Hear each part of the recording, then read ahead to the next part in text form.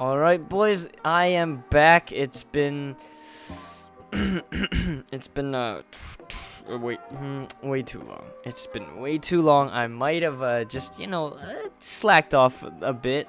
By a bit, I mean a lot, but I'm back now and I'll be reviewing World 8, like giving my honest opinion on it. So without further ado, let's get right into it. Alright, first of all, we have the scenery, and all I can say is it is absolutely stunning. I mean, it is new to my eyes because it's a new world and new update, but they did pull off the theme very well, and it's like really cool. Now, the second cool thing is that they have finally added some techie stuff to this world. Now, before, these moving platforms and stuff, they were only featured in dungeons, but since, new update and all, they've finally added these moving structures to World 8, which is pretty cool in my opinion.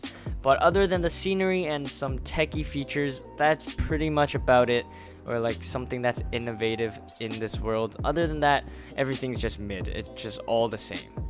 Now, this is where it gets harsh, and this is where I tell my truth, my honesty.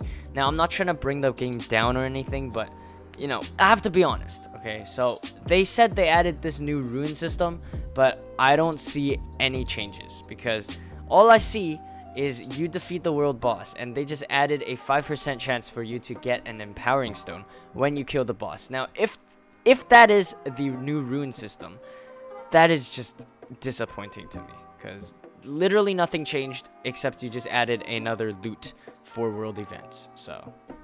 Now, last but not least, World 8 boss fights are just the same as every single world. Now, I'm not disappointed in this because on the roadmap, they did not say anything about like a new boss fight system or whatever.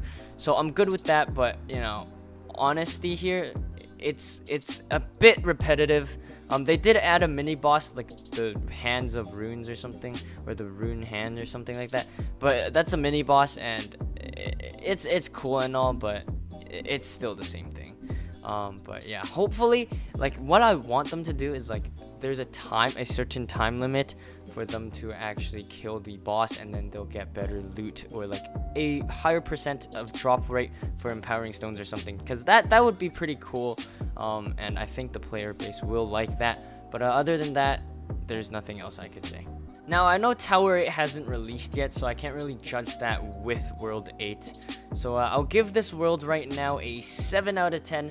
The 3 missing scores are really because of the new rune system they said they added, which I don't think they really did anything except add a 5% drop chance for empowering stones.